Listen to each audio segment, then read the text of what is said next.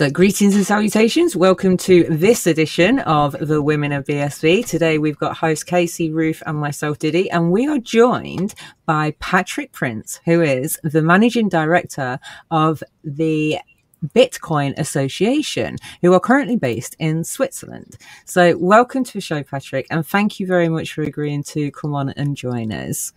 Thank you for having me. Diddy, Ruth, Casey, big fan of your show. I'm really happy to be on. That's really good to hear. I'm so amazed that you watch our show. It's actually brilliant. Oh, many do. Trust me. Thank you. So, go on, Ruth. You seem I was to going have... to say, we generally start with asking people how they found their way to Bitcoin. So, did you stumble into the Bitcoin Association by having been in Bitcoin for years and years, or are you new to it, or what happened? Yeah. I think I have a history that has really two stories. One is the very traditional one of someone working in the financial industry. I structured wealth for ultra high net worth people, and so I was working at a hedge fund group, and they got a lot of requests to start looking into digital assets. And back then we considered ourselves experts in what we advised our clients on, but we had very little expertise in digital assets and blockchain in general. And so we built a little task force. And in contrast to what other hedge funds do, just build a multi-token exposure, we actually started testing the technology. And I think that's the single biggest differentiator, and why I kind of learned quite a bit very early on, because I see a lot of false labeling, and I see a lot of, let's say, a promotion that is not really turning true when you start using it, right? You would ride the car before you buy it. But people right now, they just go to the showroom and look at it, and then they hope that some other fool comes around and also just buys it from the showroom. And that has been a good experience. I learned very quickly that high transaction volume, low transaction fees enable innovation, and that intrigued me. And so I was in several CoinGeeks as well. I attended in general a wide range of conferences, but it was CoinGeek that surprised me because I met a lot of business people. And that's where I come from. I'm interested in innovation, and I decided in 2018-19 to spend more time on it. And by 2020, the legal entity was set up in Switzerland for the association, and they asked me to come on board because I've in the past structured, companies. I've built companies. There's a lot of operational work to do right now. I can speak a bit more to this later. And I've done this for about 1.5 years, and then I was asked to step up and come on, join as managing director, kind of taking the BA now towards a bit of a new road, and I think it's an exciting one. Well, in that case, tell us, what is the remit of the Bitcoin Association? Yeah, I was going to say. Yeah, so I think, I've observed for very long, from outside, then from inside, and I feel in the last couple of years we have become somewhat of a sales and event agency, and that's not the mandate of an association. So I revisited how we go about many things, and there's still a lot of work in process. But I think there's really two mandates that we have. One is owning the technical roadmap and ensuring that Bitcoin kind of fulfills its full potential.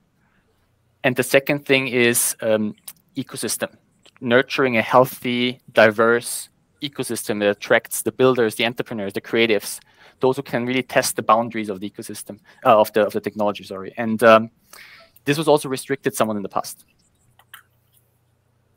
Okay. So that's the mandate. How do you plan, what direction do you want to take it into?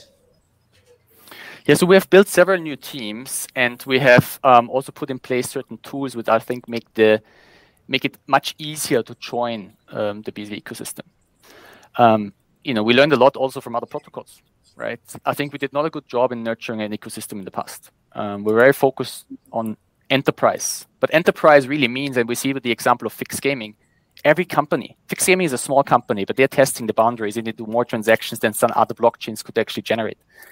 So what is really enterprise? Anyone needs a scalable infrastructure. And so I think people were a bit misled that we only care about large organizations. That's not the case. We care about enterprise-grade capabilities of the infrastructure. So yeah, and I feel we left out a bit, or kind of didn't really stimulate the very creative ones. And if you look at the ecosystem today, the backbone of it is small companies. It's 1, 2, I don't know, 5 people startups often that are pushing the boundaries. It's not national banks, governments, or I don't know, big enterprise that are leading the innovation path, right? It's really the small ones. So and it's the same for pretty much every economy, every Western economy at least, right? And so I want to pay much more attention to those creative ones, the innovators, and also allocate them the resources. We are an ecosystem association. Those who demonstrate proof of work get our resources going forward. And we're already starting to implement this across different various of our tasks and teams that we have. We have an education team, as you know. We have a technical standard committee. We have now an engineering team. We've just hired an ecosystem kind of lead to foster the building of a healthy ecosystem. We have built a Discord, as you know. We have built a developers forum. We have brought or revived BitcoinSV.com. We try to demonstrate, well, there's demos, right? The superpowers of BSV with the NFTs that we sponsor to bring on chain, the data on chain examples. We have tried to also bring information together. It shouldn't be hard to start building. But the reality is, in the past, we went to shows, I don't know, family office events as a non-profit protocol association. And even if someone came along and said, well, it's fantastic, how can I start? It's pretty hard. There's not enough workers and there's not enough tools. So we went out together with, a couple of new team members that you might have never heard of. One is Marcin Zarakowski, he's the chief of staff of BA now, and the general counsel, an excellent guy. We did really the groundwork. We analyzed what is missing. We talked to people inside, but also outside the ecosystem. What keeps you from joining BSV, right? And, I think reputational concern is really a bit of an excuse for us as well. We also just didn't make it easy. Mm-hmm. And that's a key focus now. This is so music players. Let me stop you because this is fantastic, isn't it? I think it's obvious. It's so obvious. I'm like, right? I imagine there's like various small startups in BS at the minute, like sitting here cheering because that's exactly what I want to hear. I mean, there isn't anything much that I would look up to Solana for, except that they seem to know how to nurture small businesses. Yes, I agree. Right? Absolutely. They're kind of getting everything else wrong, but if they get that one thing right, they can. And here's the funny part, Ruth. If you talk to large enterprises, the first thing they say is, well, how many developers are there? What's the activity level, right? So they want to look at the Discord and see, wow, it's really vibrant. And if you don't have that, they will never even consider your blockchain. Yeah. So I'm telling people we have to go back and do grassroots work. Mm. Mm-hmm. It's a completely different way of working, isn't it? Actually, you say about the Discord. I mean, this is something that 20 years ago would never be anything that you would even consider. But now, like you say, people want to know that they can speak to genuine people and there is conversation flowing around there. And I know Discord is quite popular with quite a lot of projects are in the BSV system, but it does seem to be, like you say, something that does seem to happen quite a lot with other industries as well. So it's just a kind of sign of the times that this is what people want. They do actually want people to speak to them personally, one-on-one. So absolutely. Yeah. And we have so many passionate developers and entrepreneurs, really driven. And by the way, this is also how I select the team now. I mean, no one is coming on board for a salary. No way. Including myself. I'm here because I think this is the biggest entrepreneurial opportunity I will ever get. I want to build networks. I want to learn. I'm not here because I want to lead a nonprofit, right? Mm-hmm. I was pretty happy at the hedge fund. I'm a capitalistic at the end of the day. Right. But, I think this is the single biggest opportunity of me and probably also my next generation already. The knowledge I'm gaining now, the networks I'm building, they're going to last. The amount of education. Yeah, the amount of education that you're receiving from people that you wouldn't have had access to previously as well, because that's also something that I noticed about the Bitcoin Association is obviously you have the academy that you started, And that's free for people, isn't it, as well? So there is no excuse not to kind of understand the basic principles of Bitcoin SV, because there is free education out there for people, which a lot of blockchains I don't see that for. So again, that is something amazing. And I very much, like Craig, I'm an eternal student and very much value education personally. So it's the only way that you can grow. You can never know enough, and there is always new things to learn. So hats off to you for having that kind of attitude as well, because if you're more passionate about something, you're doing it because you believe in it, then you tend to, I don't know, just give more to that, if that makes sense. And who is more passionate than those often, young entrepreneurs that basically have huge opportunity costs? They could work for Meta, they could work for Google, right? We have so many brilliant people, but they decide to focus on a niche blockchain right now, right? That has, a few restrictions on the reputational side maybe, but they go all in, right? They build a business, they invest their capital, and I mean, they are fully driven. So we should give the stage to them. I don't ever want to see BA on stage again. Why are we hosting a BA-led event, right? It should be a Soundoshi event, a tokenized event, right? An LS digital event. And this is how we go about events now. Yeah, right? I love you right now. Can we just everyone? It's so true. I mean, small business does drive, that's the crucible of all business. Every large business was once a small business. It's where it all starts. And it's like Craig is often saying, businesses are led by individuals. So a person with a vision, and hopefully people are drawn to that person. But it really always starts with one very driven person. I think, though, the groundwork that's already been done, though, with what you've already previously done, the way that you've done the events and everything, I mean, it's not gone to waste in any respect whatsoever, but it's actually really good to see that you appreciate what does work and doesn't work, and actually see that moving forward, there needs to be a restructuring of that. So, I mean, great groundwork that's been done, and obviously some amazing connections have come from those events as well. But yeah, no, I agree completely. Do an event for Soundoshi, get a load of musicians in, you've got them all joined up on the platform. Absolutely wonderful. What and whatever other businesses are out there that, we've got tons of them on our channel as well. Every one of them is going to appreciate just that little bit of a bit of help from yourselves to just push them in the right direction and get people to see them and notice them. And you obviously know how to do that. That's what the events were about in the first place. Yeah. So yeah. What constitutes the practical help? I give you examples. I've observed in the past that people started relying on BA doing the sales job for them, right? I mean, we had strong representatives, but the ecosystem cannot rely on a few individuals. I got calls from people that said, hey, I was in talks with this, or I saw this article of this really cool equity research guy, and he starts looking at blockchains now, can you call him? And I'm like, why didn't you call him? Right? I mean, it's an ecosystem. It's in your interest to build a relationship and put out a perspective this person has never heard about. Before I joined the association, I took lots of meetings with individuals that I thought were influencers, but kind of misled by the misinformation. And I just, had lunch with them, and we had a conversation about blockchain in general. And I'm in touch with many of these people until today. The story we tell is unique in the blockchain space. And it makes so much sense. No one has ever walked away and said it's bullshit. People might walk away and say, well, it's a bit visionary, right? It's a bit far-fetched. I want to rather focus on the speculative story right now. Okay, I get it. But they eventually come back. And it's in my personal interest to not put, I'm not even talking BA or BSV. I'm talking putting my name out there. Having those meetings and say, look, I'm Patrick Prinz, and this is my story. They will remember. And, I'm not sure to what degree I want to disclose names, but I have amazing contacts by now, simply from just taking meetings.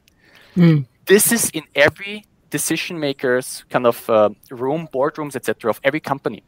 And they have no clue, including big consulting, including, big banks, etc. Everyone wants to understand blockchain. They might have tried a couple of, proof of concepts. Everyone has failed so far. There's nothing. Which enterprise adoption does exist? Nothing, right? So going there and say, look, how about not just exposing your clients to buy BTC and Ethereum? How about allowing them to, actually buy an NFT that includes the music piece? And you know why this is important, right? And then you explain and you show stuff. We have amazing applications already. Demoing it is still the single most powerful thing. Okay, but let me just go back to your question. How do we implement this strategy now? So first of all, we have hired an engineering team. In 2019 or so, I believe, it was the Ljubljana conference, right after the CoinGeek in London or so. And I saw on screen a gentleman called Jed Wahab. And I observed him, and I felt the guy is, good looking, presentable, likable, and so knowledgeable. Where has he been hiding? So the moment I had the chance, I called him up and said, you have to work for us. And I just give you every opportunity you want. And he has paid this back, I think, already manifold. He's a young guy, but extremely knowledgeable. And he's our director engineering now of he's the Light Client guy, isn't he? Yeah, he was in charge of Light Client within Enchain, but he's like the director of everything now from BA. And that's important because people, developers, companies came to BA seeking know-how, explanations, and we couldn't provide them in the past because we had no technical capabilities. Okay, so now we have also hired, Darren Kallenschwiller. He came on board, the guy right? Yeah, that is amazing. We have elevated Connor Murray. Connor's also brilliant. I mean, I learned from him at the BCH boys, right? And I was like, Connor, where have you been hiding? Like, why are you not coming to the forefront? Why, he said in our education team, but dude, I'm working very closely with Kurt, obviously. And then we've hired now professional, experienced, seasoned project managers because we have to oversee and control all the work that software service providers, development companies do for us. We have also diversified the service providers we have, right? In the past, we were working with a very small set of companies, but I demanded that we have to diversify it because we want to work with the best. And the best is not just a knowledge question. It's also often a cost question. It's a how agile are you? Right? How quickly can you deliver this? How close are you to the ecosystem? Are you willing to listen? I think you have to be very close to the ecosystem to be considered a partner for us. Because for many of these products, the feedback is very relevant. Then we have a couple of people that you might have never heard of. One is Jake Jones. He sits in our education team. I mean, he documents Terranode. No one ever heard of him. Fantastic. So I'm like, why are you not coming to the front? Brendan Lee, right, an OG, but he's leading for us now the engagement with IEEE. His background seems to be perfect. He's so knowledgeable. So he's very closely involved with the whole, Am I right in thinking that Brendan did actually write quite a lot of the course as well for the Bitcoin Academy course? I understand most. Yeah. Oh, most. Okay. Also Vicky and so on. But there's also people, Evan Freeman. Freeman. I met him in Dubai the very first time physically, and we were discussing with an African company, our online academy, etc. And then he discloses that he has built a learn-to-earn platform. Oh, fantastic! Amazing. And the whole concept he explained is like that in many, especially emerging countries, and I know this because I've worked and traveled a lot in these regions. Often families have to make a choice between, am I, making is the child making a living for the family to survive? Or is it going to school? Yeah. Imagine how many supranational organizations, might be interested in making sure the money actually arrives in those hands, but still allowing them to be educated. This is not about, Bitcoin Academy. This can be any content. But you have now a mechanism that incentivizes economically students to actually go to school. Well, this is it. I mean, all the focus at the moment is on central bank digital currencies and all of that, but we forget the real sort of innovation of Bitcoin is to trickle down and reach the poorest in the world, and bring them out of a poverty situation. Yeah. And we have those amazing entrepreneurs in the team as well. And I'm asking why we're not using these tools. Like, what prevents us? We should be the first ones to adopt it and actually show it to the world, right? We have, I think, look at Elon Musk. He's trying to buy Twitter and add a transaction layer. At the same time, we have PeerCent that has done this to Twitter, a year back. Yeah. So I'm saying, why don't we add a transaction layer to our Discord? So what we've put together now is a bounty program. And I mean, with the bounty program, we the platform we released for obviously the node software primarily, but we'll add very soon also bounties for tools that are missing, or cool gadgets that we want to have. And for me, a transaction layer, microtransaction layer to the Discord is actually quite a showcase. I mean, Elon, here it is, right? It's such a blessing that big enterprise, big tech isn't looking at this yet, or refuses to communicate about BSV. I think it's going to allow us to really, get that upper hand in the entire new global economy. So, and I love how all the apps list all the features they want, like you're saying, and just attach a BSV price to it. And, they're waiting for their users to decide that they want it enough, I mean, and then it appears. Right. It's a wonderful. I just want to add a few more points, Ruth, if you allow me. Sure. Another one is bitcoinsv.com, right? An overview of where you can actually get your hands on BSV. Didn't exist. A task force to actually reach out proactively and build relationships with exchanges, brokers, and so on. I'm telling you this, most are not hostile. They're not. We've listed now on WoBSV, right? We listed on Bittrex. I was at their summer party yesterday with Bittrex Global. Nice. They have us. They have a blast with us. You saw KuCoin also in Dubai. We have 2 more in the pipeline that are going to list already for sure. So, we're building those relationships also proactively. No one is mad, right? There's a few that have, from the past, conflicts, primarily with Craig. But the reality is when they meet us, they realize, these guys are professional. And everyone wants to make money. And the technology works the way that it should work. Yeah, we're having difficulties, let's be honest. There's difficulties around large blocks, right? People falling off sync, and we have experienced the same. But there's solutions to this. And Light Client comes in here. It's a key tool. And I think once we have Light Client phase 1 now, the toolkit out there, we added videos. We try to make it much more accessible, documented properly. There's a phase 2 going on right now where we actively work with exchanges to define the requirements they have. And then there's no more excuses. All of a sudden, BSV is, the most economic coin to offer in terms of operational cost, right? That's right. It's a bit. You have to run the node yourself. Yes. And last comment on TSC and education. Also, there we are making changes. We get a lot of requests from governments, even countries, representatives of companies that say we want a practical-oriented program. The academy as it is, it's good. Don't get me wrong, but not everyone needs to be at the knowledge of a Brandon Lee or a Robin Koza. No, most just have to understand what the tools enable them to do. And once they get their entrepreneurial opportunity, they figure out how to use the API endpoints and all the rest of it. Yes, and especially in countries like Uganda, Nigeria, where we're engaging now. And so, look at Block Dojo. The success is evidence for me. So we said instead of creating more and more courses, in theory, we take those that we have, essential classes, the basics. We add the reward layer of companies like Fifth Work that reward you for getting questions right. We can enable certification in the metaverse or the metanet through Elias Digital. We can do all this cool stuff and demo how the future of education could look like, and then combine it with teach-ins of company representatives. I mean, Casey, you have a company. Why are you building on BSV?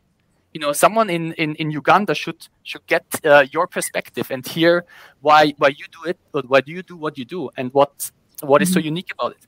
And with this inspiration, they will also start seeing money, right? They will see, well, there's a real opportunity for me, a permissionless ledger, an infrastructure I can just start building on. And then we can offer the gateways, Gate to Chain, Elias Digital again, Bionex. We have so many companies that are already providing the tools. Not everyone has to reinvent the wheels, right? Many have SDKs, many have solutions that make it fairly easy to build business models. Twetch, Handcash, all of these guys. So why are we not just offering the tools and help them understand what is possible? And I'm pretty sure they will come up with completely new ideas. So we want to focus much more on entrepreneurs now, rather than purely like developers. They're equally important, don't get me wrong, but once you have an entrepreneur excited, they rally a team of builders. I agree. And there is the partnership with Block Dojo that I kind of want to achieve. Yeah. Cool. Sorry. bit of a... well, no, that's a good tangent there. I mean, when you say a relationship with Block Dojo you want to achieve, what do you see as being the linking point between the BA and the Block Dojo? I mean, I think they're both great organizations, so I can see where you want to. But... Yeah, I love the fact that it was created totally independent of BA or any of our key stakeholders. There's nothing to do with us. But there's entrepreneurs, successful entrepreneurs, that see another big opportunity for themselves. And it works magically. I mean, if I look at the quality of companies in the core 2 now, if I look also at their backgrounds, these are not, the average fresh out of college kind of startups. There's really qualified, experienced people that decide all of a sudden to try a blockchain-powered kind of company. And, Craig Massey, James Merchant, they are brilliant entrepreneurs. They teach also hard skills that are transferable. How do I do financial modeling? How do I build a budget? How do I build a nice deck? And then, Robin Kosek comes in and says, look, I have all the tools you guys need. He's freaking smart, right? Oh, yes. Amazing. Yes. I mean, also, the business sense in this case, I really, I admire him for this. And then, the idea is that out of our programs, we could then feed almost the most promising business models and ideas into the dojo. This is where I see an angle. But I can also tell you this, they have now, how do they call it? Basically like a company building program that they offer large enterprises. And the idea is instead of, companies building their own incubator, they go to an experienced incubator and, throw in some money and get a company, a startup out of it, right? The focus is on a business problem, an industry problem they have. And I think that's very promising. That's led by Osmin now, if you have met her. Yeah, we've interviewed her. Love Osmin. Yeah. Block Ventures, they call it. That's a very unique idea. I've never heard that before. Yeah, it's an existing model, but and they already found a niche with an incubator focused on blockchain startups, at least in the Greater London area. And you have to see, I mean, all of their business lunches that they organize are externally financed. I think I can say this, but this is not, dojo finance, this is not BA finance, this is external legal firms, growth funds, this is, accelerator programs that want to be close to them. This is exactly how it should go. Attracting attention like a honeypot. Yeah, fantastic.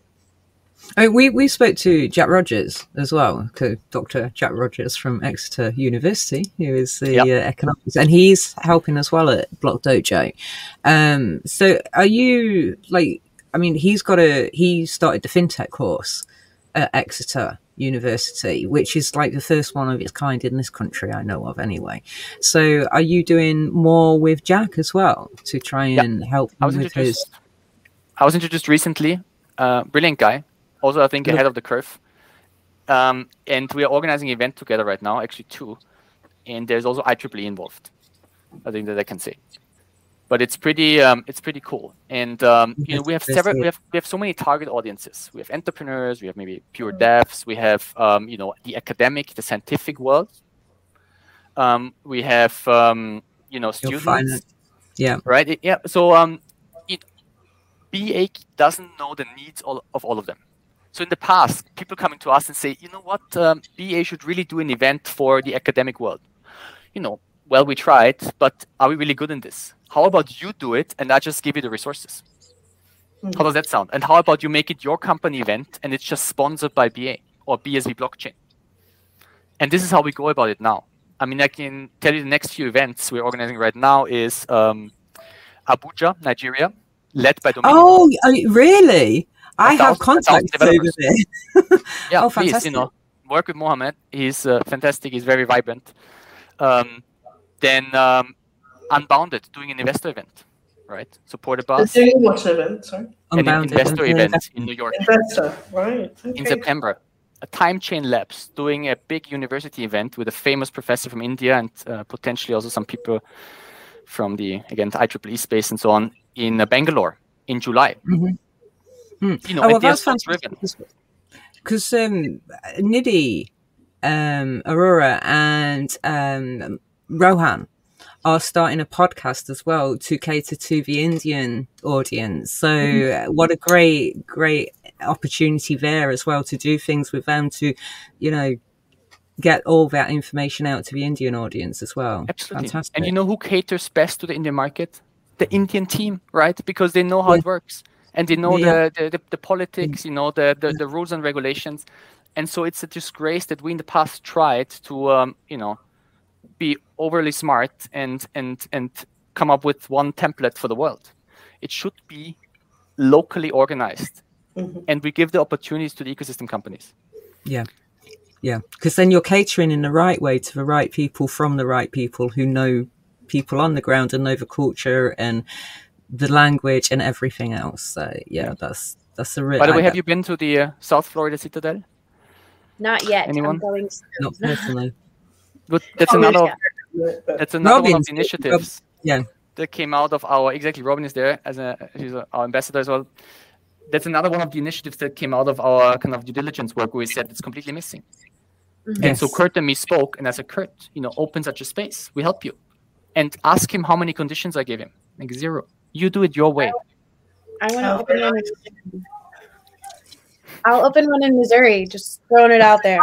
Yeah, please. Look, I mean, the other day I was looking at what Bitcoin Apostle's doing, and they've got all the beautiful NFTs and connected out with BSV vibes in the whole place. I'm like, man, I want to do that. I just joined Meetup to do local monthly BSV meetups here and start that. So anyways, just throwing that out there. No, excellent. Look, I mean, there's several proposals right now. We have opened one in Berlin as well, by the way. There's Poland on the radar. There's also Barcelona on the radar.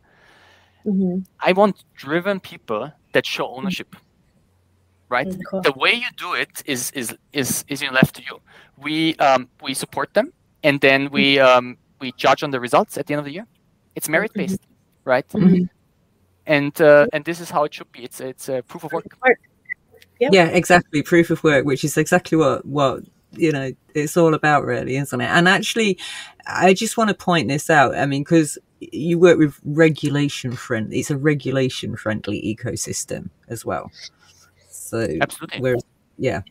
But you know, there's topics. There's topics I think where we restricted ourselves. One example is issuing tokens, right? And I appreciate, you know, in the past when the times of ICO.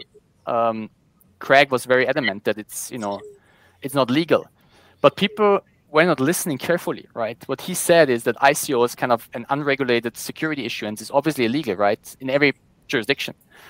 But an example today in Switzerland, you have very clear regulation of what is allowed. There is utility tokens, payment tokens. There is security/equity tokens, and there is very clearly defined what kind of regulation you need to enable that. And so when you talk to him on this, right, he's like, of course, it makes sense, right? It's fine, because if you follow the rules, and that's all we're asking. It's all good. Right? So I think, you know, we'll see the emergence also of companies issuing tokens, maybe launchpads, right? We need, these are enablers, and they are very much legally possible today. But, you know, they have to be within the laws. Otherwise, your business is also not sustainable. We'll see it with all the, you know, many of the crypto players today. It falls apart. Yes. But it's not like that we put extra rules on you that are not already kind of set in the jurisdiction. I just saw the gentleman that first introduced me to Bitcoin in 2017.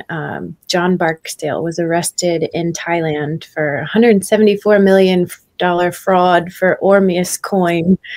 Ormus coin or something. I was like, oh my gosh, that's ironic. I'm so glad I didn't continue following his guidance and mentorship into the crypto world. Yeah. So just so grateful for, you know, Block Dojo and what you guys are talking about doing in this kind of stuff, because it's going to help so many people not be sucked into all the Ponzi schemes that will completely financially devastate their entire family. So big love for what you're talking about on this interview right now. And yeah, any way that Women of BSV can be of service to that mission, we are completely here to help and assist with entrepreneurs, supporting and all that stuff.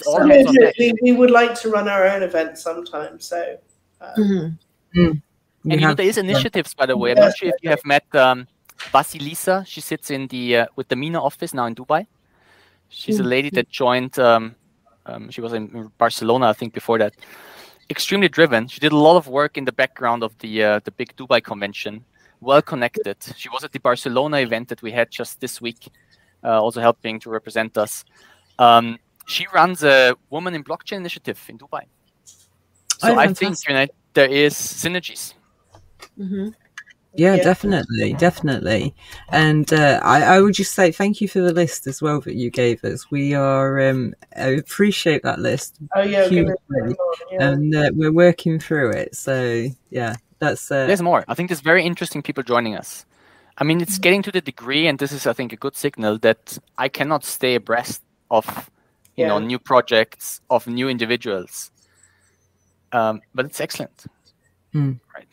That's kind of really why we wanted to start this as well, because there were so many businesses and entrepreneurs out there that were kind of just, we knew about, but we could see that there wasn't, you know, the people in the right places couldn't see them. So one of the things that I wanted to do was just talk to people within a social aspect that we were speaking to on Twitter and stuff, and just give them just a platform that they could talk about their businesses on. No, it's a multiplier.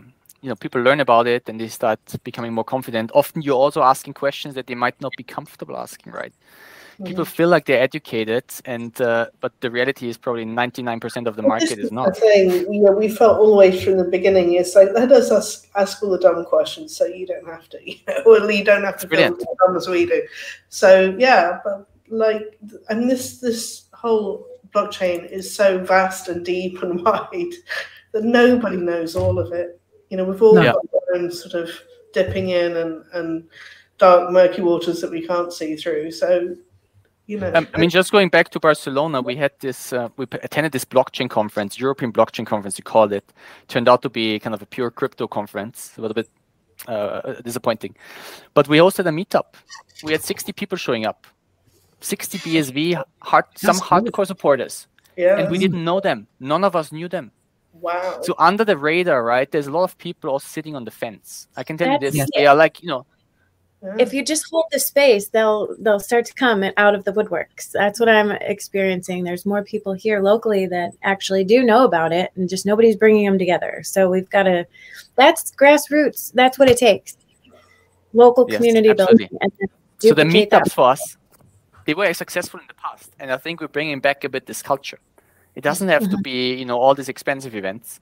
We're doing the grassroots work, and you know, everyone is able to participate. So what about the hackathons? Are you still doing hackathons?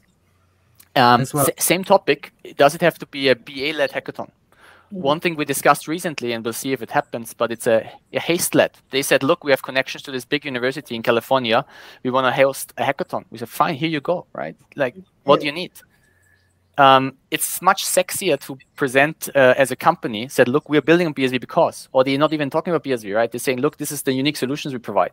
But naturally people ask, well, how is this possible? Because it's not with all the other blockchains. And then, you know, I want to enable and empower the companies and the builders. I don't want to be on stage. Like this is, and you know what, I've been with BA for 2 years. I've never been on a podcast like this. This is not my role. I try to serve everyone else. Good point. Yeah. No, I think you're right. Their success will be my success. Think about it, right? What's my role? Yeah. It's you know, the whole thing about Bitcoin, isn't it? Is like if we can basically increase the value of the coin, we all win. So we're all just trying to basically make the pie bigger. I mean, and I'm also talking to everyone, by the way. I'm talking to everyone in the ecosystem. There's no one I'm excluding or I haven't talked to before. Like, if people feel so, you know, directly reach out to me. And I've supported many people from all camps. That's it. That's good to hear. That's good to hear. I was going to say as well, I mean, public speaking is known to be one of the things that most people are scared of. So I've been an actress and I've done stage work, and even 5 years acting every single weekend, I still get stage fright. So, you know, it's one of those things, you can either do it or you can't do it. So Ryan just sent me a thing that says, "Do you want to speak at this event?" And I said, "On a podcast." I can't reply at the moment, but that is my biggest thing too. Is some of us entrepreneurs, aren't seasoned to where getting up on stage in front of thousands of people is, that's nerve-wracking to me right now to think. But I still want to get this content out. Like my passion for BSV and the truth and getting the information out there has allowed me to overcome my fears of putting myself out there, which is another reason I've been so grateful for you ladies and this Women of B container that we have here, is we get to come out together and ask all these dumb questions. So we don't, so there's so much strength in community and coming together that this is definitely the right path forward for you guys. I feel there's not much to lose. People always act like, I don't want to make mistakes. But mistakes what? The price is all-time low.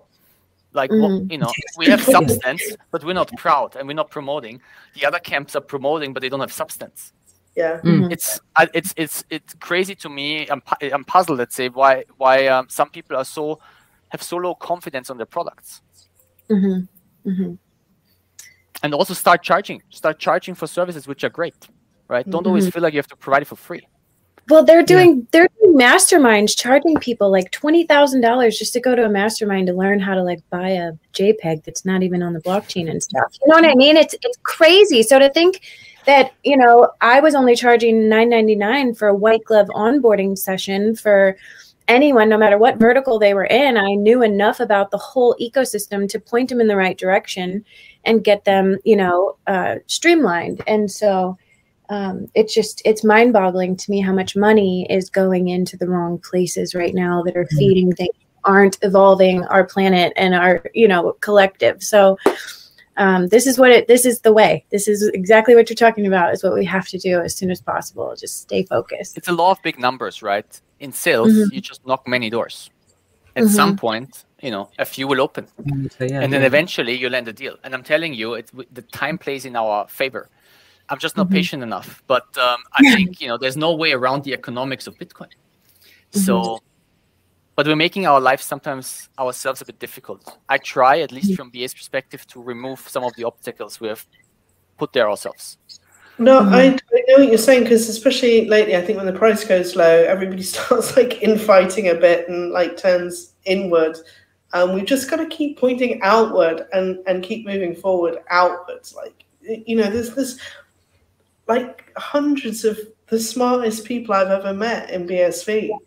There's nothing stopping us. There's nothing in our way, really. Yeah. I feel sometimes with the devs that they get stuck in solving problems. They want to solve problems, and if there's no more problems left, they create problems. That's why I'm better with entrepreneurs. They just see opportunities and run. So if somebody's got an idea and they want to put on an event, how do they get in touch with you? How do they get in touch with a BA? Who do they need to speak to at a BA? Yeah, that's one of my big objectives, to start putting out all the faces we have. There's not 2 or 3 faces like we had in the past. There's many faces, and they should all be known. I mean, the easiest is just to go on Discord and write to one of the administrators, right? But over the next few weeks and months, we are also publishing a new kind of team structure. You will have clearly dedicated vertical leads, right? You will have their email address, they're accessible. We also started for our internal partners, there's many partners, an all-hands call where we, in 1 hour per month, cover all the verticals and describe, the activities, plus a bit of the roadmap ahead. And it's also for our partners to better understand what is the breadth of activities. And we have really many things going on. Often people are not informed enough. But, for engineering, talk to Jed Wahab, right? For, or talk to Darren Kellenschwiller, talk to Conor Murray. These are the engineering leads. For anything education, talk to Evan Freeman. For anything TSC, there's Julie Godroth, and there's a whole TSC committee, right? They're all accessible. They're all on the webpage. Then we have a Dubai office, right? It's Mohammed. Many of you guys have met him. There is Liz Lee in China. We have a marketing representative, Martin Coxell, right? He leads also our event agenda. We have people such as, Marcin Retstekny in Poland. He does incredible work. The guy's a machine. He's a machine. I've never seen anything like this. No, and very few people know him. He came, we met him at an event in sometime last year, it was an event in Ljubljana, and Marcin Sarakovsky, the other guy, flew over, and the event was not so well attended. It was still kind of COVID times, but they got to speak, and the first reaction of Marcin Restekny was that, oh, you're from BSV, but it's a scam, right?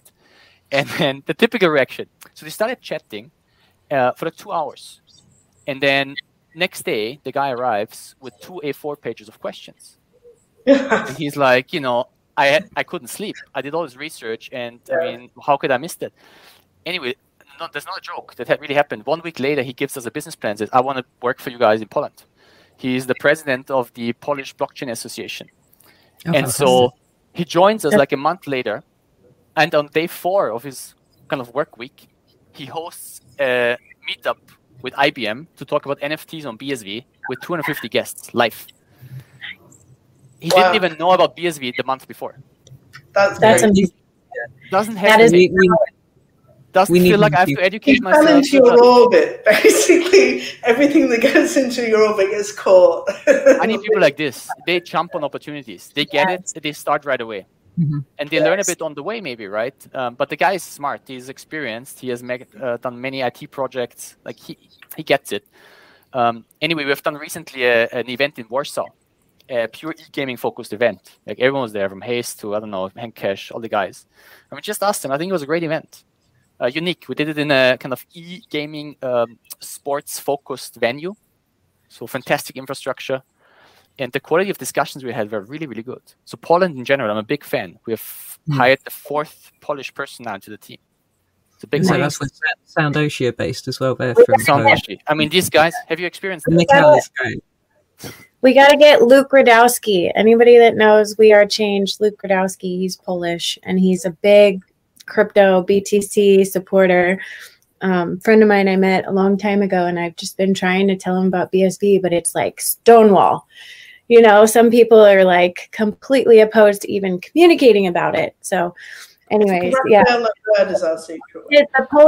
Polish content you just said there, I think might spark his interest. Yeah, in general, we found the market to be very receptive. And, many of the blockchains actually have their developer base, the backbone, in Eastern Europe, and now many in Poland. And this is a market that's not really catered. So we have made very, very good experience there. Yeah, there's a clever move as well, because there's been so much noise about the wrong thing from, unfortunately, I'm going to say the States, because a lot of the noise has come from the States.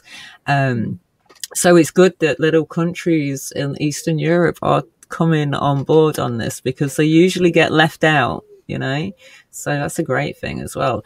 And you've got a careers board. I don't think a lot of people, because a conversation I had on Twitter earlier today, I don't think a lot of people know that you actually have like a careers jobs board as well. So that's something that's been in operation since the BA started. Is that right? Yeah, for some time. Yeah, absolutely. It's one of the many things people don't know about. So, we just have to be a much better job in consolidating the access. We have way too many websites, in my opinion, right?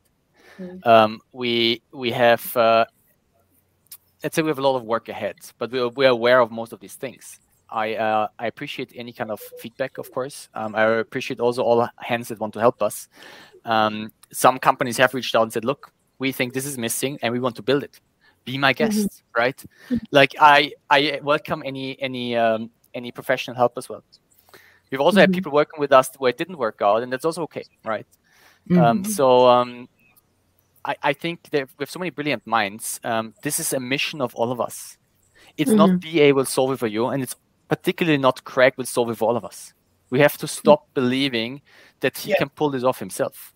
He cannot. He's only one man. That's an impossible mission to do on your own. You do need support, But I see people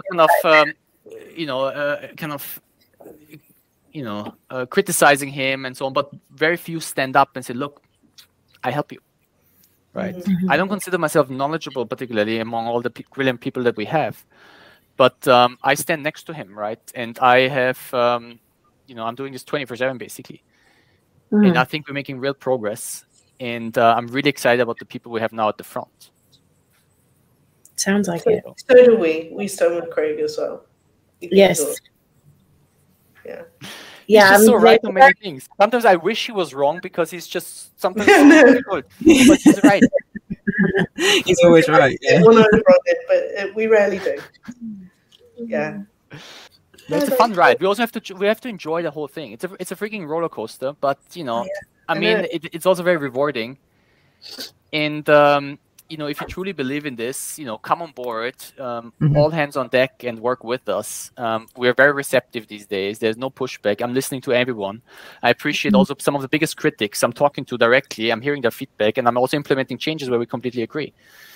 I'm seeing some of the same stuff that, you know, some of the loud critics online are saying, and you know, I'm working on agreeable solutions to change some things and how we go about them. That's really exciting, because I know you probably heard, you know, Ryan was doing some work with some of the other people in the space with like a social Bitcoin web consortium thing that he was putting together, because he was feeling some of the needs in the, you know, space weren't being met by the BA and the TSA and stuff. So really awesome that this is happening. And thank you for being so accessible to people to come to you with all their gripes and all that stuff. And, you know, just helping propel this entire space forward the way you are. I think you should be in front of the camera way more often, because you've got, you know, a very impactful delivery in your content too. So like you said, all hands on deck, and we appreciate what you guys are doing for sure. You know, when I asked Connor Murray to come forward and help within the engineering team, he said, whatever it takes to complete the mission. I think that's the attitude. Yeah, I think that's what everybody actually feels. They weren't trying to like come together behind anybody's back to do anything, but like we all know that these things need to be addressed and, you know, built, these interoperable protocols and all these different things. Yeah, so who cares who gets it done, as long as it gets done. But people are willing to come together in all kinds of ways. So it's really exciting that there's so much revamping going behind the scenes with you guys to propel it forward. Like whoever, I mean, thank you. You know, the number of times I've heard within my team also, oh, I can do that. Like, I'm trying to really empower all my team members as well. And again, the same story. Their success will be my success. So I want to make sure everyone's potential is released. And I think we're going to see some great stuff. I think really like he's got like at least 3 or 4 core skills most of the time that people don't know about. Yeah, no, I mean we've been finding the same with Women of BSV. We can all chip in our own way, you know, and it just gets it done. It's very true what you say about your, you know, other people's success is also your success because of the ecosystem that we're working in. So, you know, I mean, Ray, her project Molly Match, I think is really exciting, you know, and especially a female developer developing a game, you know, in the ecosystem is a great thing. So, you know, Robin, she's an amazing powerhouse that's got some amazing connections with the universities and everything, you know. So Casey's doing her little thing. Ruth's got her little thing that she's doing, communicating with businesses and revamping their websites to make them look pretty, you know, which is a great thing as well. So we've all got some things that we can add to the system, which is great. Bitcoin Association also has a membership structure. So I am like a basic member, and I've been one for a very long time. But do you want to talk about the membership structure as well for people, just so they understand how that works? So, I mean, we are partially financed by membership fees at this point, and we have also donors, right, which people are aware of. And we obviously want to grow the members. We have about 1,500 or so right now registered across the kind of non-voting, voting, and affiliate stage. And that's the one referred to. And you know, but at the same time, I can tell you this: we are sufficiently funded, right? It's not like we are scared of we will not be gone. There's no way we are gone. We'll stay here. We're gonna survive the crypto winter. That's and like, you know, I'm zero worried about my job. Let's say that. So winter is coming. Bring it on. Yeah, it's our time. This is a window of opportunity for us. I say this is a recession-proof business. Yeah, Now we need to be out and speak much more about utility. People are receptive. I mean, miners are struggling with profitability. Those financing miners are really worried about what's happening after the next halving, right? Now we need to be out there. We have, you know, a lot of education to do with exchanges, with services such as blockchain, right? That also falls off sync. But I think it's all falling into place. We have the right capabilities on board now, and we have this extremely passionate people involved now. Again, no one in the team is here for a job. They're all here because they want to, you know, create their own success in BSV. And in order to create that success, they also have to make sure that the platform works as it's designed. And for this, you know, we have some more work ahead. There's things that are not working, like Mappy, right? There was very valid feedback, right, by people, you know, online, and we're gonna listen to this, and we're gonna change it. I'm not saying things are perfect. We are far from perfect. Yeah. Dean Little, sorry, I just want to give him the credit. Absolutely, Dean Little, right? He was the one putting out this post. There's a lot of truth in this. Yes, I don't doubt his technical ability for sure. Yeah. Yes. Well, that's, I mean, absolutely fascinating, and I'm really pleased to hear that you're taking a facilitator role primarily. I think that's absolutely wonderful news. Empower, enable, and facilitate. I keep telling the team the same thing again and again. And it's a relief as well for many, because sometimes we felt the burden of doing certain things ourselves, but we're not the best. The best sellers are already there, right? They're building. We should allow them to sell the unique, you know, the USP of their company, the service, the product, and they should build their own ecosystems. Eventually, we'll all be a BSV ecosystem anyway. Yeah. So what about interoperability? I mean, is that something you're also focused on? Well, look, we believe in one world, one chain eventually, but bridges, I think, you know, we will be dumb if we don't build bridges, because there's a lot of liquidity around there, and sometimes it doesn't know where to go, especially in this downward trending markets. And I think BSV and some of these, you know, startups, which are very some of the projects which are very promising, they are finding interest across all investors. Which brings me back to tokens. I'm thinking sometimes, you know, there's perfect business models for utility tokens, right?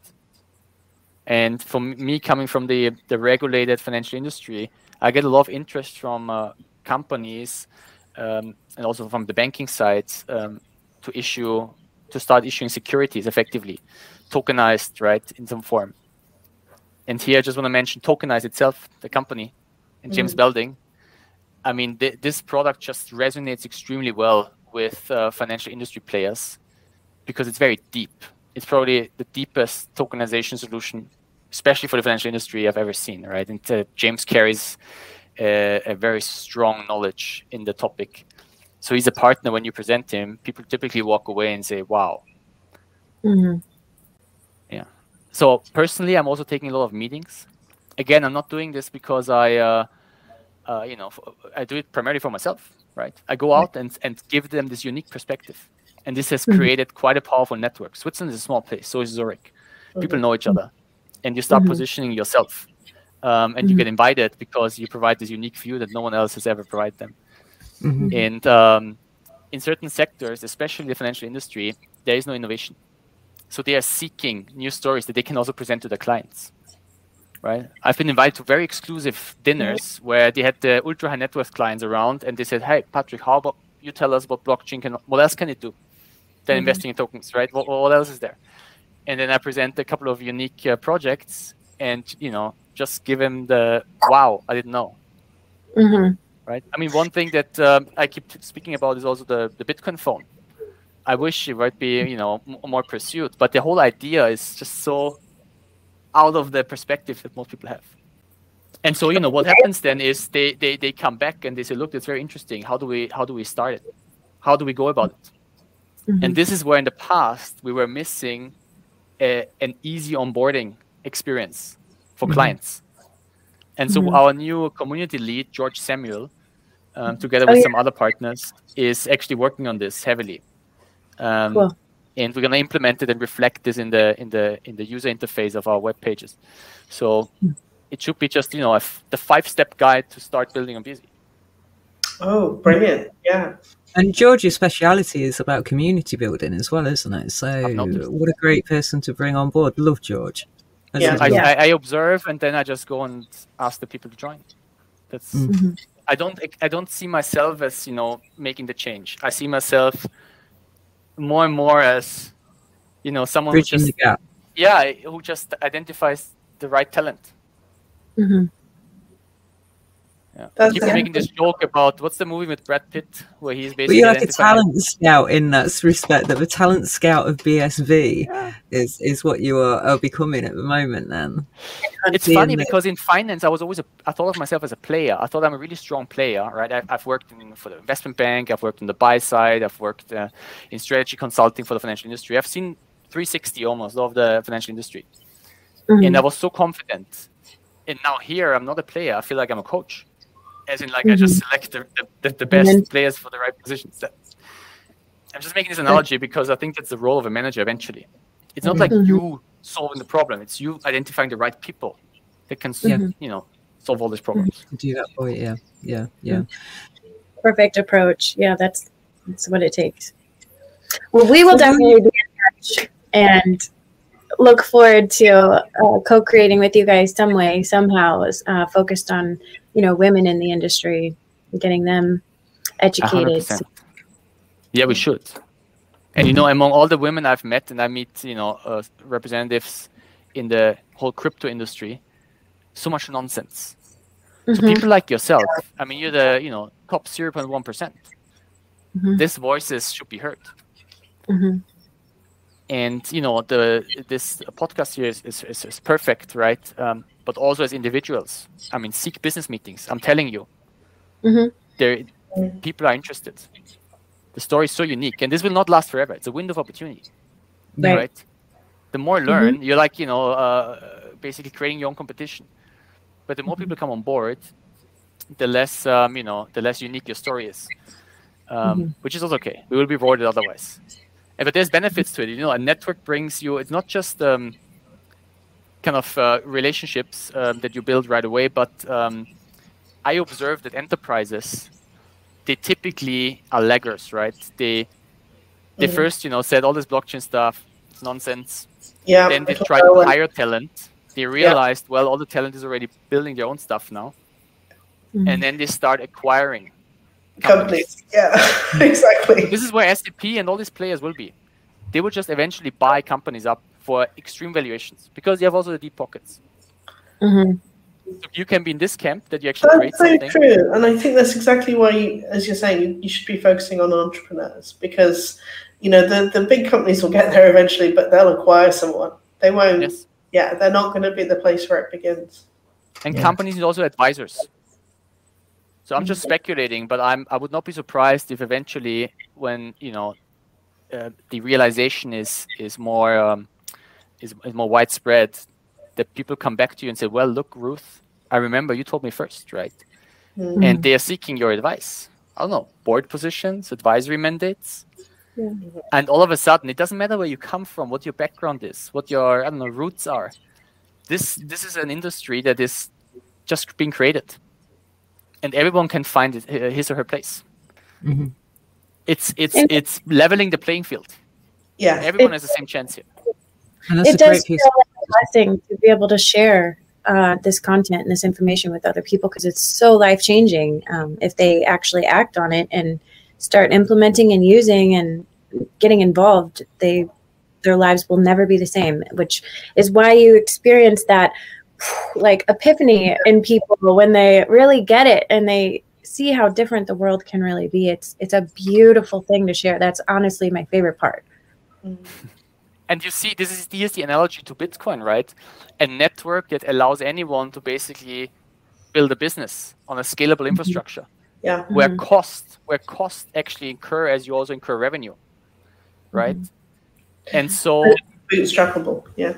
Yeah, markets like Uganda, where we're looking at now to do a partnership, an educational and kind of a bit of an incubator type of partnership, or Nigeria, are huge for me.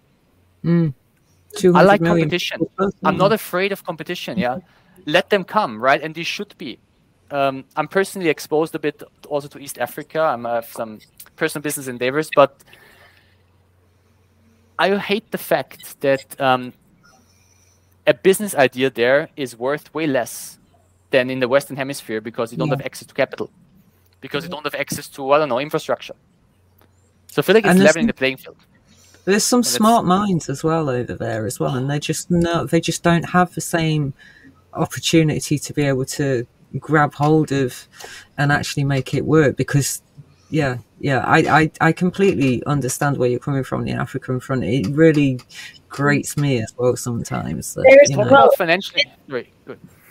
I was just going to say, Diddy and I, you and I were talking about the huge movement with Ubuntu over in South Africa, where Michael Tellinger is using Cardano for his tokens in his project. And I was trying to get him educated on, with Brendan Lee on an episode here with us or something, or a tokenized guy or somebody. I mean, some of these entrepreneurs that are building stuff, they have such amazing revolutionary projects and ideas, but they're going to get completely stopped when they're on the wrong chain. And some of them have quite big followings as well who trust them implicitly as well. So, I mean, again, with the entrepreneurs, what a great way to start, actually, from, your bottom of the pyramid. Yeah, you hear sometimes, Calvin, or you see him tweeting, we've already won. Right, and people are like, what the hell? Obviously, I'm not rich, so how did I win? But they're not. Also, again, it's much more granular, the message. I think what he's saying is really there's no way around, right? BSV eventually. Yeah. Right, and we see the collapse of other ecosystems. I mean, people who have criticized BSV, but they're still around because they know their business model will not be better on Solana, right? It will not be better on Polygon, and so. If you want to make it sustainable, it's a tricky situation. I get it, right? You might get easy funding if you're on Solana today. Please, go ahead and get it. But I think eventually you will come back. Maybe that's even a good business strategy, an economic one. Use something that doesn't work and realize how good BSV is in comparison. And then we're not even talking about yet the intellectual property protection. I mean, SPV, simplified payment verifications, is a protected technology. No one does peer-to-peer right now. Peer to node to peer, right? We will be the only ones enabling it. Yeah. And then this is what really scaling is about. Yeah. And then they're going to stand back and their mouths will fall open and they'll be like, what the hell happened? Remember when you told me and I didn't listen to you? Yeah, it could be that kind of thing as well, won't it? Yeah. I keep it always professional, right? I've got a lot of hate as well. But there's no point. Eventually people will realize. And I don't burn any bridges. And I don't judge them either, right? They might be annoyed also by you speaking some truth. They might be whatever it is, right? But eventually people come back. And this starts slowly and then steadily.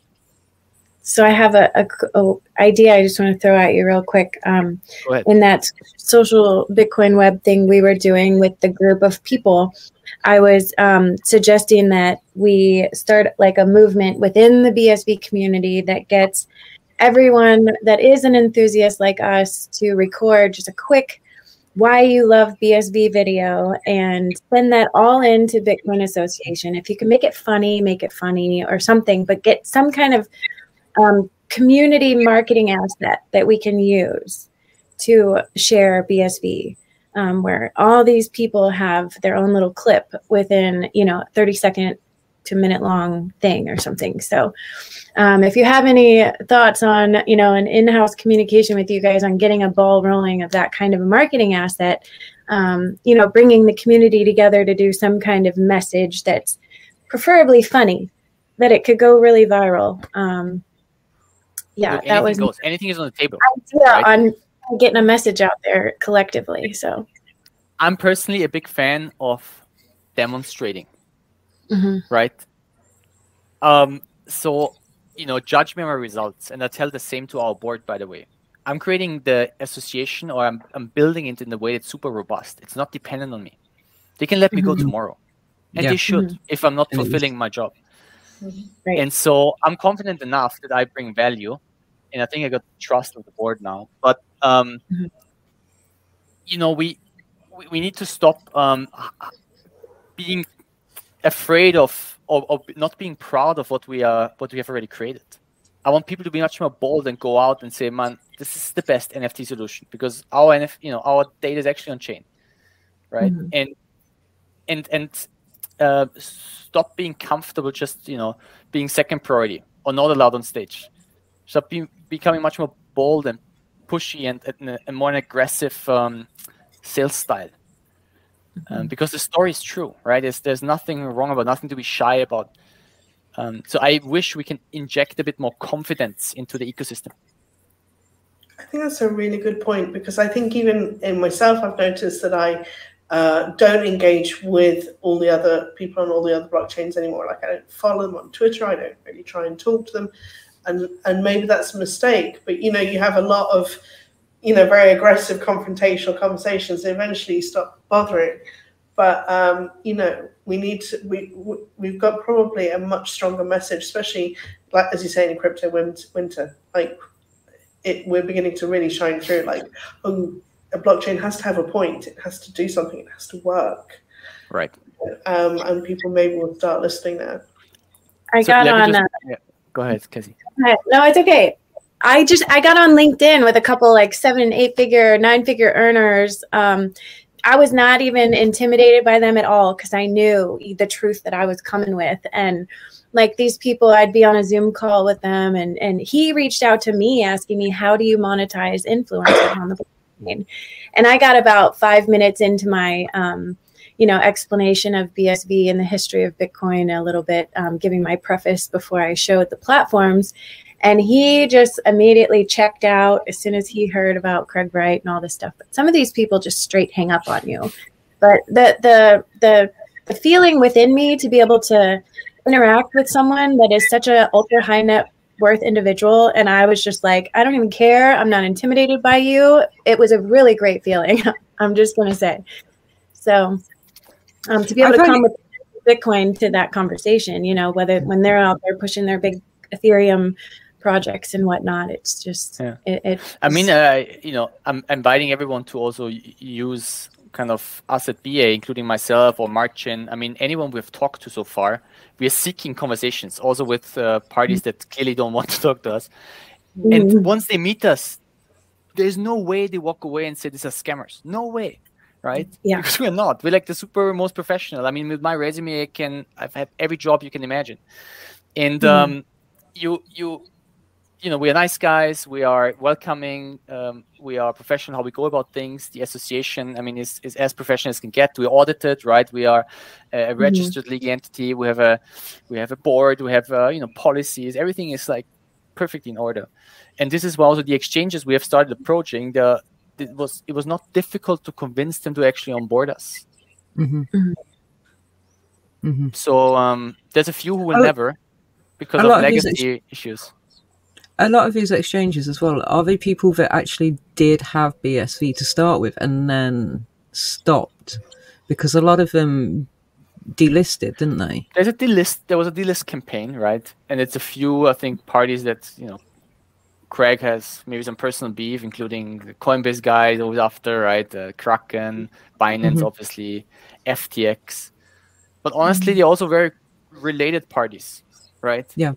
I mean, it's like a cartel a bit.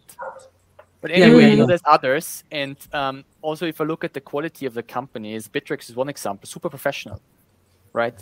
They look at it from a compliance perspective, they look at it from a business perspective, and then they judge.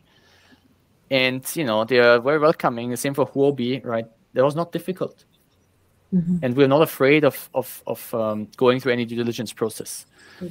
So those that don't have it, they just don't want BSV. Maybe also they're afraid of giving it room to grow. But let me just tell you this: I think validation is a very important point, and this is also why I don't want BA anymore to go on stage and say how great BSV is. I mean, obviously, I look like a biased person. Yeah. But if a company goes out and says, "Look, we decided to build on BSV, and these are the reasons," it's much powerful. Much more powerful message. So we validate each other's story. And just to give you a bit of a story from Dubai, I was having dinner with Latif Ladid, this president of IPv6 Forum and IEEE representative. And we spoke about, Craig. They obviously close now, and they understand each other very well. They seem to be both visionaries. And I said, look, now that you kind of affiliate with Craig and the 10 conferences together, do you also get this, hate?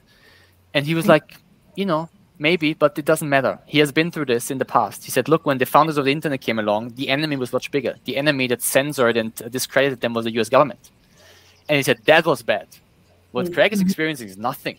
So he's like super relaxed. And I said, so are you having a deja vu? I asked him. And he said, 100%.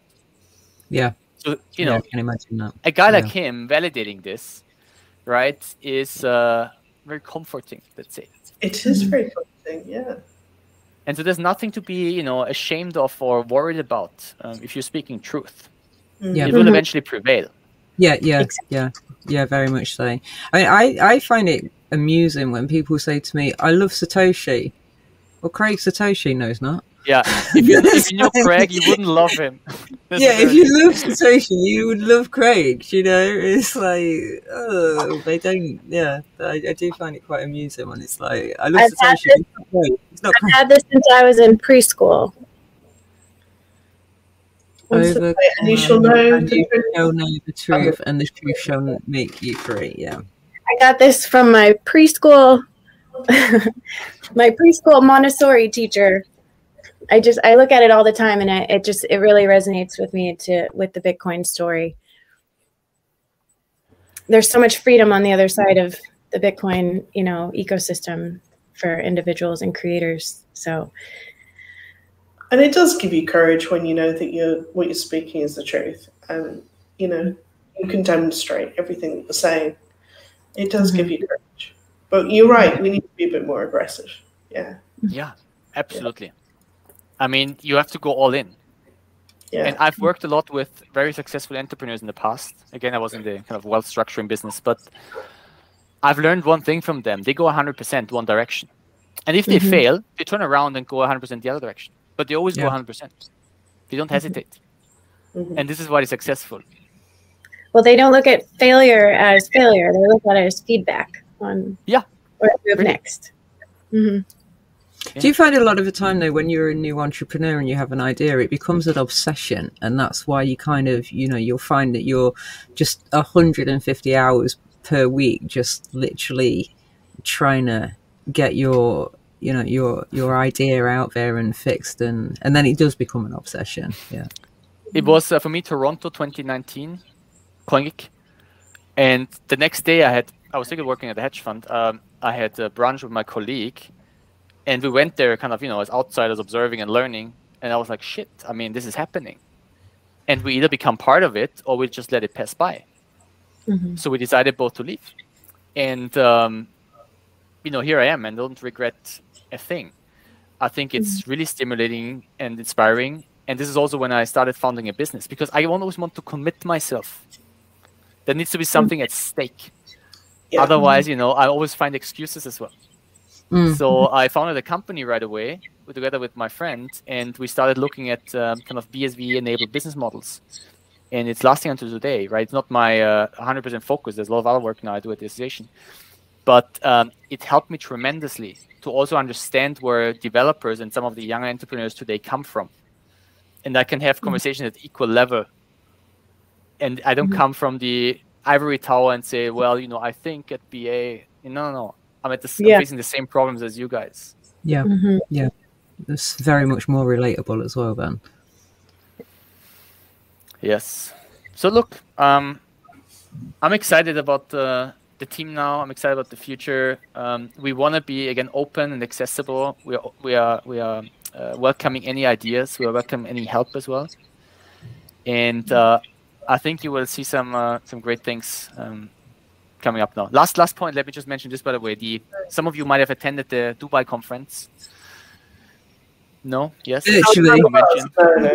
Virtually. Yeah. But, I was pumped after this. It was as exciting as, I think the best conference before this was London 2020. Yes. The one just before COVID hit us. That one. As vibrant. More guests. 2,000 people or so. I mean, there were, roles. There were government representatives. There was a huge booth area, which worked amazingly. So the next conference will be in May 23 in London. London will be the default location going forward. Yeah. And are you going to be there, Patrick? Are you going to be there? Yeah, look, absolutely, 100%. But I want this to be, again, a platform for ecosystem companies. Meaning, it should be a proper convention. If you think about concepts such as CES Las Vegas, right? There is speakers, panels, yeah, fine, on a stage, but there's side stages, right? Different target audiences, developers, miners, you know, maybe there's a workshop by Mint Blue for auditing companies, a breakfast workshop, because the auditors, after, you know, the very interactive workshop, they might just go to work afterwards. There's people who don't want to stay for 2, 3, 5 days of a conference, right? So it should be an engaging environment where ecosystem companies are invited to actually, you know, fill an element the way they think it's best for the target audience and make it their sales platform. It's not a BA kind of led convention anymore. That's my vision for it. Okay. Perhaps we have a booth. Well, I was just thinking that. I mean, there could be a women of BSV or Casey's like, you know, wearing a our coffee for t-shirt. women. Yeah. Kitchen. Sorry, Patrick. There could be a blockchain for women element. Yes, right? Where you literally host your own exclusive workshop. People can acquire, you know, or bid for an NFT before to enter your workshop.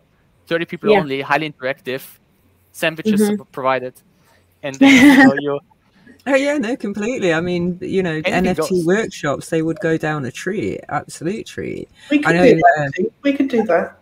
Yeah, I mean, I did definitely 100%. And then say we've already got merch we can put on our little stand as well. There's, I mean, I don't know if you've spoken to Sir Toshi, who's in Leeds, but there is a digital festival in Leeds every year, and that would be a perfect place to actually, you know, just have a stand or something in this country, because it's, I mean, the Leeds University is quite a good prominent university. There's a lot of young people up there. It's a great city, and it's a festival, and I think it lasts for a whole week, and like just this digital festival, so it'd be a perfect place as well to do stuff. And he probably run it. Sorry, that's the trigger point for me. Anything goes. I loved it, but someone needs to own it. Right?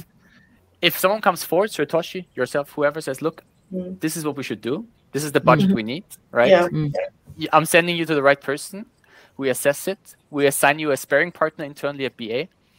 And then you go about it, right? You're ready your own troops. We can help with that. If you say, look, I want to have 5 companies represented with me at this booth, we help you with the merchandise. We help you, you know, finding the teams. We help with logistics. Like, what else you need? And you do it as Diddy. Diddy hosts. You know, thank you for being willing to help people that are all in 100%. With you guys. So you know what? There's a few things I feel that kind of controversial topics that have been in the BSV space, including, I don't know, token protocols, back to Genesis problem, and they've always been discussed behind doors. And I wonder why. Right? I want to have more public debates, not hostile, just open debates, because we all want to learn. Yeah, and we don't know what the answer is, right? I guess we'll figure it out. There's opinions, but you know, no one has won yet. There's no clear dominator as a token protocol. We have seen now, I think, a nice post by Jack Liu where he basically said, "Look, we have 5 different wallets with 5 different token standards." Yeah, I appreciate the competition, right? But let's debate this more openly, and I think Women of BSV can also be such a forum. Yeah, we had a great time with the thing with Craig the other day. Robin meeting that was really fun. So I love observing those kind of conversations. I mean, and I have spoken to Jack, and the next time I go and see, because I've got friends down in Plymouth, so the next time I go down there, I have said that I will get in touch with Joel, because he's down there again, and I always pop and say hello to Joel, but also to Jack, who has promised me a tour around Exeter University, so that would be quite cool, because as I said about the eternal student thing, I'm very into teaching or educating in the right way, if that makes sense, you know, about the right systems, etc. So if we can do any, well, I mean, me personally, if I can do anything to help it with in regards to that, then I would definitely, I've already offered my services, you know. So I used to teach as well, so I have taught. So at least, and being an actress, I can definitely get on a stage and read a script out. In fact, one of the things I did want to ask you was, because Jimmy is such a great front man, did you ever think about trying to get in touch with TED Talks and get him on a TED Talks? Because that would be a phenomenal platform for you to be able to have somebody like Jimmy, who is a perfect speaker, to be able to do, even if it's only 10, 20 minutes, just to get him on a TED Talk stage would be phenomenal. Good. Yeah, I agree. I don't know what Jimmy would think, but I don't think it, at least as long as I've been here, I haven't had this on my radar, but I took a note. Absolutely. I fully agree. Yeah, well, I know Robin has something to do with TED Talks, and also it was, let me remember his name again, Speed of Sound. Who's it? Tom, what was his, oh God, I do this a lot. I forget. What's his name? Abraham. The singer. No, he's a singer from the 80s. He Lions. Thomas Dolby. So Thomas Dolby has a book called The Speed of Sound. He is the first person, I've said this a few times, he's a sound engineer and he's a musician, but he's also a techno freak. He was the first person to invent the facility to be able to transfer sound packets over the internet. But he also started TED Talks. So he is somebody I really want to try and reach out to. He's a lecturer at one of the American universities. He would be an absolute perfect person. I have tried to reach out to him to ask him to come on the show, but I kind of, we are quite small. But somebody like yourself approaching somebody like him with your caliber and everything behind you would probably be able to actually get him to you know, to listen and have a conversation, or at least be able to get Jimmy on to a TED Talks. Yeah, so that was one of my ideas as well. It's a very good idea, Diddy. Yes. Well, and we're trying to get Kurt Wachert Jr. on Joe Rogan, because Joe Rogan has 11 million followers. Now, I found out recently that I think he's a BTCer. I really do. So I wouldn't want somebody I wouldn't want Craig to go on something like Joe Rogan, because I just and we should you know, somebody like Kurt on Joe Rogan, but somebody like Kurt on Joe Rogan would be absolutely perfect. Now, I know that we've tried this a few times over the last year, and I know that there was at least 12 of us that did email Joe Rogan on his form to, like, a couple of times to see whether we could, but we've not heard anything back. So difficult person to get in touch with. But again, an approach from somebody like yourselves with the background that you've all got would actually probably stand more sway than somebody like myself trying to get them on there. Yeah, but, you know, don't underestimate. We all, you know, individuals at the end of the day. I think we can all contribute to this. I definitely, I took a note. We're going to look at it, but there's just, you know, a million of these ideas I'm getting every week, it seems. It's just so low capacity. Yeah, but I do personally, I do feel if you could get a TED Talks, you've got, that's a good audience. Just to get a message across too. Yes. Yes. Cool. But, you know, at the end of the day, we have done a lot of this talking, but it goes back to how easy is it then to get going? And while everyone tries to, again, bring BA into the sales role, I'm feeling like we have to first make sure that the foundation is solid. Yeah. Right? There's tools missing. You know, there's topics around scalability. Again, light client, SPV, this is a huge topic for us. Identity. And once this is in place, I feel much more confident bringing everyone on board, right? Yeah, I get you. We don't stop. There's a lot of discussions happening. But I also expect that the companies, especially the larger ones in the ecosystem, start being much more active in the business development role. There's minimum value of me, and I'm attracting, I can tell you this, I'm attracting quite some companies, and I allocate them then, because I appreciate these discussions as well. But then someone has to nurture these leads. It has to pick them up. And it's not going Yeah. to be me who provides a product or an MVP or proof of concept. So but there's lots of good stuff going on, and it's a matter of time. Yeah. Having conversations seems to be the upshot of it all. Yeah. Talk to as many people as possible all the time. Exactly. Have many conversations, right? Be professional. Tell this unique story. And I feel like, especially in the enterprise world, I see a lot of people sitting on the fence. And look, I give you this example. Last year, CoinGeek Zurich, I used the platform for myself. I extended tickets to all my friends who I highly value and respect, and said, look, even if you have contacts yourself that are professional and interested, put them on my list, on my guest list. So the CEO of one of the biggest Swiss banks, private bank, was at CoinGeek. No one knew. I didn't even know him. Cool. So, 2 weeks after CoinGeek, he texts me and he says, hey, thank you for the ticket. I Googled him and I was like, fuck, yeah. And then we had lunch, and ever since now we're talking on WhatsApp. I mean, he's my contact now. Fantastic. That's already awesome. for me in Zurich, this is highly valuable, beyond BSV, beyond BA. This is a relationship that brings you. Okay, and so what does he do now? He became very interested. He gets it. So he had this project manager in place that I've already talked before to, and I told him, look, I think this project manager will not get you far. I've talked to him, right? I've kind of brought a lot of evidence forward. He's so fixed in his perspective, not open-minded. And now he replaced him. and then he called me and he said, look, can we actually meet Craig? And then there was a meeting with Craig as well. And in the meeting, also a board member of the bank popped in. They're all on the fence, right? They don't want to miss the boat either. They might not publicly go out and say, hey, guys, we all believe Craig is Satoshi. That doesn't matter to them. But they want to make sure, first of all, if an ultra high net worth person like Satoshi Nakamoto literally walks around in Zurich, they want to make sure they know him, right? It's their business. But secondly, they look at the tech and they want to make sure they actually eventually work on a tech that works for them. So, but don't expect them to come forward and say, all in on BSV. Why would they do this? There's no upside for them at this point. No.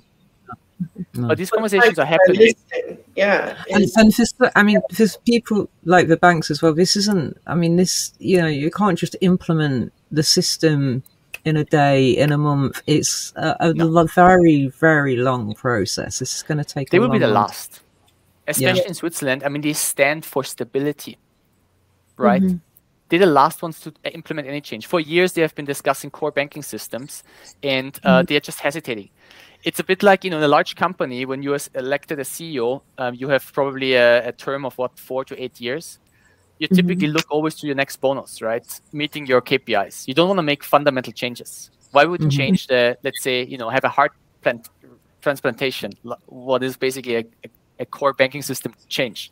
But that would be somewhat a topic that is, linked to digital assets and the tech as well. And by the way, one of the first projects Craig implemented was a Bitcoin-based bank, right? I'm not sure if you remember. It was called shit. We'll have to check now. Lost it, but it's public, right? When everyone can read about it. And I even saw the business plan of it once. That was one of his first ideas with the protocol. So anyway, long story short, they're observing. The easiest thing for them to do right now is just offer their clients access to digital assets, right? Until the bubble pops, and then they start getting the complaints from the clients. Then they have to probably figure out how to explain that. But there's also teams that are observing what else can we do with it. And again, the story we tell is unique. These contracts need to be nurtured, and it needs qualified counterparties for them. They cannot just go to a small startup and say, look, we work with you now. They cannot, right? They need partners like PwC. A project with them takes years. So our job should be rather educating now the trusted advisors of these large enterprises. If this is actually, our focus. But here comes my personal opinion. I don't think it is right now. Our focus is, or my personal focus is, those who are already delivering innovation and transactions on chain. Yeah. Like fixed gaming. Yeah. If we bring transactions on chain, the economics on the chain get better. If the economics are better, miners join. It's more secure, it's more profitable, and then price will follow, which will attract other, entrepreneurs, companies, devs. So it's all about increasing activity and playing really the economics game on Bitcoin. That's what it's all about. Yeah. Oh, Patrick, this has been an amazing conversation. Thank you so much. It's so educational and eye-opening, and it's really nice to actually see the man behind the association. So I thank you so much for joining us. Is there anything else that you want to close out with before we say goodbye? Look, I think some of the positive changes that the ecosystem has already observed are coming back to the same people that are going to lead or steer the ship going forward. And as I said, we are open for business. We're welcoming everyone, all ideas, all visions. And I think they're going to be exciting stuff ahead of us. Fantastic. And on that note, thank you so much for coming and joining us. Thanks for having me. Maybe one day we'll ask you to come back again. If you like this episode, please like, share, and subscribe. Goodbye. Lovely. Thank you. Thank you. Take care. Nice to meet you, Patrick.